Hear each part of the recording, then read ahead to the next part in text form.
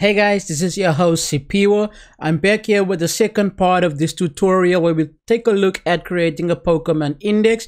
I did create a first video where I explain what this application is going to be and what it's going to do. If you haven't seen that, there's a link right here on the top right corner that links to that video, which you can click. It's just an introduction video to this tutorial. In the second part, we'll quickly go over the HTML, go over the CSS, and then we'll dive into the JavaScript of this application and what it does. So let's quickly have a look at the HTML. So as usual, I have my CSS over here that I am using for my custom CSS. I have my bootstrap CSS I'm using, and then I have my font awesome over here as well that I'm using for that search icon over there. Okay. And then I have my main div, which is my container div, which is my H2, which is the title of this application, if you can call it that. Just a small text over there is your Pokemon and our codex. And then I have my input and my button over here that searches for the Pokemon by name if you fill it in. So if you search for a Pokemon that doesn't exist, let's see if I'm a Pokemon, let's say Johan, which is my second name. If I search for Johan, we'll say how weird, we don't know that Pokemon. So luckily for me, I'm not a Pokemon. Quickly going further with this HTML over here, I have this alert that you guys see over here, which is this div over here with an ID says show error. We'll see in the JavaScript where we need all of that in order to make it work. And then I go down and I create this Pokemon card div over here, which is the Pokemon details, which is just this entire section here at the bottom, including the image as well. So on default, I have an image that I stripped out from the API that I'm using, which is actually a Pikachu image. That's the one I'm using by default. So what I usually do is when you design a layout of an application or a UI, it's best to use hard-coded values so that you can see how stuff are aligned and how they look. And then you'll just use the JavaScript just to replace that information. Okay, so currently I'm using hard-coded values like the name, the HP, the XP over here. So the XP over here, which was just laid out nicely over here so I can see the look and feel. And if you guys do play Pokemon Go on your mobile, you guys will see that this transfer button looks very familiar, which is just a button that you can use to transfer your Pokemon to the professor and get some candy or something for that Pokemon. Okay, so that's the look and feel I was going for this application. And then going down in the HTML, we have this the type of Pokemon it is, the weight of the Pokemon, the height of the Pokemon, and also the Stardust you as a player currently have, and also the candy you as the player currently have for that specific Pokemon. Okay. So that is the HTML that we currently have over there. Let's go to the CSS. So scrolling back up, way back up in our CSS, I have our image over here, my image tag, which is what I just set to 80%, and I gave it a padding of 60% all around, because the images are not the same size that you get back from the API. So that was just a safe zone that I found works nicely in order to set the image size to 80%. And then I have this class called hidden over here, which is opacity 0 and display none. The reason for that is if I go over here and search for a Pokemon that actually does exist, let's search for, let's say Charmander. Let's search for Charmander. So if I search for a Pokemon that exists, you guys see that that notification here disappeared. So usually without this hidden class over here, it would leave a space for that alert button, or for that alert that you guys see, leave a space there. But if I set the opacity to 0 and display none, that space is not there, and that's why you have this like this jumping effect when you see the error notification over there. So that guy takes care of that. I have my search container, which is display flex with a margin of 10 and width of 80%. My input focus, the reason I needed to override that is because I'm using bootstrap, and bootstrap had its own class on my input. So I'm just using this to override the bootstrap classes over there. And then I have my button search, which is that button over there that I styled. Anything else I need to bring to your attention is you guys can see over here, I actually left this over here so that you guys can see that sometimes you do style stuff and then as you go along with the project you realize nope, it's not needed. So in a live project I would delete or remove this entire commented out CSS because it's not being used and it just takes up space, makes my file larger unnecessary, so I would remove it. But I left it here so you guys can see that sometimes when you style or when you code, there is some code that you initially have that at the end of the project you kind of realize, okay, this is redundant or I don't need this type of code, let me just remove it or comment it out. But removing it is the best way to go. Okay, so that is my CSS over here. I'm not quite sure if there's anything else I need to just explain. I have my attributes container over here, and this is my attributes right here at the bottom. My CP text has a padding, it has a border 1 pixel, right, which is I'm using this CP text class. I'm using it on that dove over there to have that faint dove over there, that border you guys see, the light border and that border over there. So I'm using this class to get that going. And I'm just using this last child class not to have a border at the end of this one. So I don't want the border to be here and that border to be on that side. So I'm using that last class pseudocode over there to remove the border. And then I have my player data, which is also display flex, which is just this section over here. This is my player data, the stardust, and also the candy that I currently have. Yeah, I think that's it for my CSS. There's nothing else I want to explain to you guys. Let's head on over to the JavaScript. Okay, so the JavaScript already removed most of the code that takes care of this functionality. What I'm gonna do for the rest of this video, I'm just gonna leave this Pokemon over here that I think is gonna look awesome while we going through this video. So it is Charizard. Let's leave this guy over here. Yeah, I think Charizard looks badass. So this is going to be something to look at while we're coding up the JavaScript for this project. Okay, with no longer ado, let's get straight into the JavaScript. So the two things I do know I need from the get-go from this application is this button, because I need to add an event listener to this button when someone clicks it. And I also need this inbox over here because I'm going to need the value of this inbox over here. So let's go ahead and do that. So I'm going to say const search, I was going to call it search term. And then my search term is equal to document dot get element by ID, and that element I called it search underscore q for query. And then the next one I'm going to say const search underscore btn for button. It's also going to be a document dot get element by ID, and I called him my search dash btn. So it's my search button. Okay, so the next thing that I know that I want to do is hook up the API to make sure that I get what I need from the API, which is the information about that specific Pokemon that's being searched. So I'm going to create a function, and I'm going to say, I'm going to call this one get Pokemon data, which is going to be an async function because I wanted to wait for the response of this query of this get that I'm going to be sent out. So I wanted to wait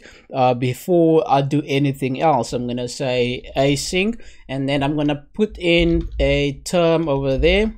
So my term is going to be my param that I'm going to pass through. Okay, so if this is confusing, what I'm doing here is exactly the same as going ahead and putting this in like that. So you usually have it like this with the async to tell that this function is asynchronous, but because I'm just using one param, I can actually do it like this, and JavaScript allows that as well. Okay, so what I do have currently, I'm just gonna say const URL, which is going to be my URL for my URL for my API that I'm going to use. Okay, so I'm gonna say https, and then my URL is PokeAPI, just for probably short for Pokemon API .co/API /v2/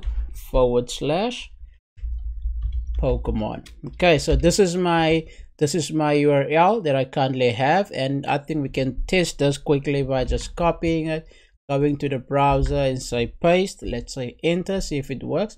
So you'll see Firefox automatically pick up JSON response, and then it lays it out like this. So my URL works fine.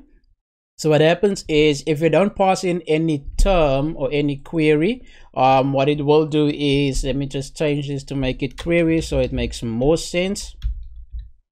Okay, so if we don't pass through any query, it will return the first 20, if I'm not mistaken, yeah, the first 20 Pokemons for you to use in your array or whatever you want to use it in. Okay, but if you do pass through a query, it will search for that specific Pokemon. Okay, and then what I'm gonna do is, I'm just gonna go over here and I'm gonna pass through $, because I'm saying the following thing is going to be actually JavaScript. So I'm going to say query, which then will pick this up as a variable, if I can put it that way. So whatever is being passed through, I'm going to pass it through over here as a query, and then I'm not, instead of returning everything for me or 20 Pokemons, return Pokemon's data specific to the query that I've passed through. Okay, let's go back to this. Charizard just stared at as he stares back at me, and I'm just gonna stare back at him. Wow, he's awesome. Okay, let's carry on with this one. So the next thing I'm gonna do, I'm gonna just say okay, const response, which is the response that I'm going to get. From that, I'm just gonna say wait, which I'm gonna use is the fetch. I'm using the fetch API to fetch it. I'm passing through the URL. So the URL I'm passing through is this guy, and I'm using async await on this. So wait for the response before continuing with anything else in this application. And then what I want to do is I want to check for any errors that I get. Okay, so first thing first, I'm going to say if my response dot status, so if my response dot status is equal to 44, meaning that nothing was found, or I can just check for my response dot status text. If that is equal to not found, meaning that the product or whatever I search for, it's not found, then do the following for me. Okay, so over here what I'm gonna do is I'm gonna want to show that alert you guys saw earlier. So in this if statement, I'm gonna show that alert that says how weird that Pokemon is not in our index or a database or a codex. That's what I'm gonna show in this if statement. And then let's just carry on and then just say, or maybe let me just finish up this if statement as well. Yeah, let me just do this if statement and then we'll continue. So what I want to do is I'm going to say document dot get element by ID. Sorry about that, get element by ID, and the element I'm getting by ID, I called it show underscore error, and I'm going to add a class, and it's a class list dot add this class, and this class is called show. So if you guys do use a bootstrap alert, you guys will see there's a little class next to fade which says show, and that's the class that actually shows the alert because it's part of bootstrap. So that's the class I'm adding to the alert. Okay, so it's not a class that I've created, but it's a bootstrap class, and the one I'm going to be removing, I'm going to say document dot get element by ID, which is the same one, which is show alert, show underscore error, and I'm going to say dot class list dot remove, and the one I'm removing is the one I created, which is called hidden. Okay, so this is the class that I've created, so I'm just removing it, and I'm adding the show one to show the alert, and I'm saying return nothing. So because I don't want this app to do anything further than this. If this shows, then the app must just stop here, nothing else must happen. So that's why I'm entering this return blank. Okay, so I'm breaking out of this entire function, if I can call it that. Okay, so that is my if statement. So the next thing that I'm going to do is say, okay, if my response wasn't a 404 or a not found, I'm going to say create a const a variable called Pokemon, which is the Pokemon data, which will then say response dot JSON, and just format that into JSON format for me. Save it into this variable called Pokemon. Okay. And then what I'm going to do is with that variable called Pokemon, I'm going to update all of the fields that I know needs updating. It's going to be the image, the HP, the XP, the title of the Pokemon, the name of the Pokemon, the type of the Pokemon, its weight, its height. All of this information I'm going to get from this API or from this variable called Pokemon over here. Okay. Now let's go ahead and start doing that. Just a couple of stuff that we're going to document.get at the moment. The reason why I've done this, I think this will help if I explain like this. The reason why I didn't go ahead and declare all of this document.get element before this function right here on top is because when the page loads, right, it reads from top to bottom, okay, and then it will get over here to this section and it will jump to this file, and then in this file it will read this, okay, and then it will go ahead. If it comes to this document get element by ID and it finds that ID, it's going to jump back to the HTML, go find that element.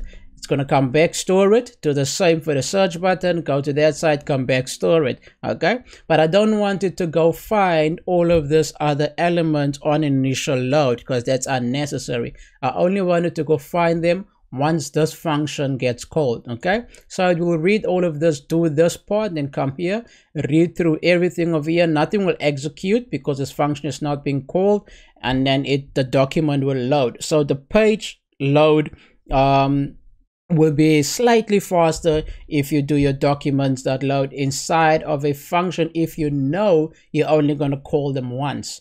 So for instance, I'm not going to use this title div over here that I'm calling now. I'm not going to use it anywhere else in this application where I'm going to want to manipulate it or change it again. I'm just going to use it inside this one function. Okay, I hope that makes sense. Okay, let's continue with this. So I'm gonna say update. I call it actually update image. So update image dot set its attribute. So I'm setting a new attribute, and the attribute I'm setting is source, and then the source will come from Pokemon, which is this response over here. It's gonna say Pokemon dot sprite dot other dot dream underscore world dot, let's say it's called front default. Okay, so I have Pokemon dot sprites dot other dot dream world dot front. So where am I getting all of this from? If we go back to this API, we can quickly check it. If I go ahead and then right there in front, let's call mule. So I'm passing through a variable. So I'm saying all of this is being returned. So this is this variable called Pokemon. Then I'm looking for the one called sprite in this response. So I'm going to go down to sprites. There's my sprites, and it's saying other. I'm going to go down to other, dream world. So there's dream world, and then front default. There's my, so front default is this SVG, and this is the one I'm using to show the images. Okay, so that's where I'm getting all of that from to do the image. Okay, so that's my image. The next thing I'm gonna do the title or the name of the Pokemon. So I'm gonna say document.get element by ID. I'm gonna say update underscore name, okay, which is the name, and this I can just go ahead and say inner HTML is equal to Pokemon dot name. Okay, guys want to see where I'm getting that from? The Pokemon dot name should be outside over here. There's it. So I'm calling that one over there. So it's Pokemon dot name. And now let's do the candy title. It's a document dot get element by ID, and I call this one update. Sorry about that, I need to add quotation marks, single quotation marks, update underscore candy underscore title, and this is also going to be a dot inner HTML equal to, gonna use backticks on this one because I want to say candy. Okay, so the one I am doing over here actually is this one over here, because I want the name of the Pokemon to display and to say I have so much candy for this Pokemon. You understand? Instead of having it hard coded as just 161 candy, but must be specific to that specific Pokemon. Okay, so over here I can also say dollar. So what dollar is going to say, because the following thing is a variable which is Pokemon, or treat it as JavaScript and not just a string, a Pokemon.name. So it's the same as this one over here. And then I'm going to have Charizard, and over here I'm going to have Charizard candy. Okay, hope you guys are still with me. Let's do another one. Document. I think by this time you guys know which direction this whole thing is going. If you want to pause the video and just see if you can do it on your own, I definitely recommend that. Pause the video and just see if you can complete the rest of this tutorial without following along, and then hit me up in the comments, show me what you've done, send me a link to your GitHub repo so that I can take a look at how far you guys have taken this tutorials and what you've done with it. Okay, so over here I'm going to put in a variable. I'm going to say math. Okay, so math.floor. So what I'm doing is here I'm creating a random number because I'm using an update HP. So my update HP is gonna be a random number for this, and then that is the maximum of the HP that this Pokemon might have. Okay, so I don't want to have, say, 78 by 78, which is maxed out. Just want to have a random number that's between 1 and 78, and that's how much your Pokemon currently strength is, of its HP is. Okay, let's quickly do that. So I'm saying math.floor. Then inside this one I'm also going to have another one, say math.floor times Pokemon, which is Pokemon.stats position 0, because it's an array, dot base underscore stats. Okay, so where am I seeing this? I'm going to show you now quickly where am I seeing this. So if we go back over here, what I'm saying is Pokemon.stats, which is the stats of that Pokemon, in position 0, which is the base stats, you see, and I'm taking that guy over there, which is the value that the base stats give me of that Pokemon. If you guys go over the stats over here, you'll see it's actually the HP stats of that Pokemon, which is what we currently have, the HP stats of that specific Pokemon. Okay, guys, let's continue with this. So we've done the image, we've done the title, we've done the candy title, we've done HP. Now we need to do XP, type, weight, height, and stardust. Okay, let's go ahead and do this. So document.get element by ID. Now our next one is CP, update CP dot HTML. So it would be great if you guys actually can go ahead and enter some animation to this that will actually show that it's currently busy loading or any stuff like that. So when someone actually search for Pokemon and you click on that search button, you show a little spinner to show that, okay, we are fetching this Pokemon, or we are looking at the database if this Pokemon does exist, and if not, you return them that error. So that's the kind of stuff that I would actually love to see you guys do with this applications that I do in this channel. See how you guys take it further, and what creativity you guys come up with to make these applications more user friendly, if I can put it that way. Because at the moment what it's doing is, if I fill in quickly over here and say Mewtwo, I click this button, nothing. You see, if your internet is slow, I wouldn't know if the click of the button worked or it didn't work, or what's happening. You're with me. But with a little spinner, with a little loader, it actually indicates that, okay, it's busy doing something in the background. I must just be patient a little bit. It will return some results to me. Okay, so update. The next one we're doing is we're updating the type. So I'm saying update type dot HTML. So the type is going to be backtick $, which is going to be Pokemon dot types, which is also an array, types at position 0 dot the type of the Pokemon dot name. Okay, and then we're gonna do the following. I'm just gonna copy that because I'm gonna use the same thing, but just gonna paste it here, which is because there's two types of this Pokemon. It's a fire and flying, so I want both of them, and the other one just gonna be at position 2, which is actually array position 1. Okay, so this, what I've done here is this two is the fire and the flying. This is what I'm doing over here. Next thing up, so document dot get element by ID. I've done the types. I'm going to do the weight, so I'm going to call it update underscore weight dot inner HTML, and my weight that I'm going to do is also just backticks $, curly braces, Pokemon dot weight, okay, and kg here at the back end. Now I'll say document dot get element by ID. Next to weight, I'm gonna do the height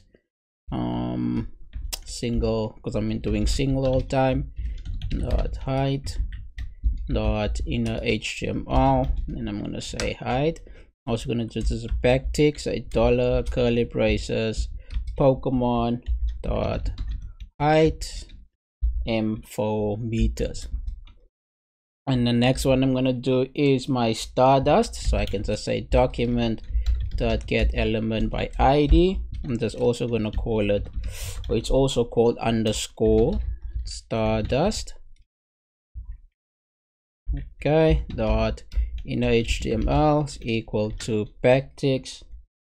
Actually I don't need backticks for this one. I'm just gonna do a math dot floor, because I want my Stardust always to be random. I just want it to be a random number. Okay, so my Stardust is going to be a random number. Say math dot floor times, sorry, I need that, times 200, because I want it to be I wanted, actually I'm missing something. No, let me see.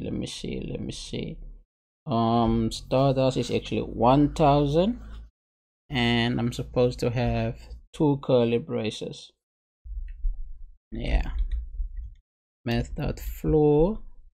I actually want this to be 10,000, and then this one positive, numbers only, close it. So over here I'm saying generate a random number, times it by 10,000, always positive, and that's why I get my 2789 Stardust. Over there you guys see I'm using this math to generate random numbers. And I'm gonna do the same thing quickly for my Mewtwo, or for my candy for my Pokemon, but that's just going to be kept to 100. So I can actually just go ahead and duplicate this, and I'm going to change this to, instead of say Stardust, I'm going to say update candy, and then my candy is going to be the same. The only difference is this is going to be 200, because no one playing this application has candy which is more than 200. Maybe I should just change it to 500. 500 is the maximum candies that you can have when you play this game. And the next thing that I want to do is just add an event listener to that search button. So add event listener. The event I'm listening for is a click event, and once someone click this, what I want to do is run this function called get Pokemon data, and what I'm going to pass through is the search term dot value. Okay, so I'm passing through the search term dot value that I've got over there, and this should be it. So if I save this, and then if we go ahead and test this out, let's say refresh, I'm gonna go down, let's start a new one. Okay, so there I have my Pikachu with all the default information, 1 candy, 500 Stardust, and now let's search for Charizard. They search. Wait for it. Okay guys, I found my error. The issue was that because I'm using an async function over here, my response of my Pokemon didn't wait for this fetch to finish. So what it did do, it just continued with this function, and due to that, this response was not what I wanted to be. So what I needed to do over here is just also add in the keyword await. So wait for this response that we get over there. First wait for it to complete, and only then assign it to this variable called Pokemon. So if I save this now and I go back and I can just close this and I search for Charizard, there we go. So we have our Pokemon Charizard over there, looking as bad as always. And I think this is the Pokemon that just flew away from Ash, right? This is the Pokemon that just decided I'm done with this battle thingy. So guys, I hope that you do like this tutorial. I hope you guys learned a lot from this tutorial. If there's any type of tutorials you guys like me to change to, focus more on HTML, focus more on CSS, or even just continuing the JavaScript part but going more the basic route, please let me know. Hit up the comments, and I hope that you guys really do like this video. If you haven't done so, hit the subscribe button, hit the bell button, so that you get notified every time I post a new video, and stay safe.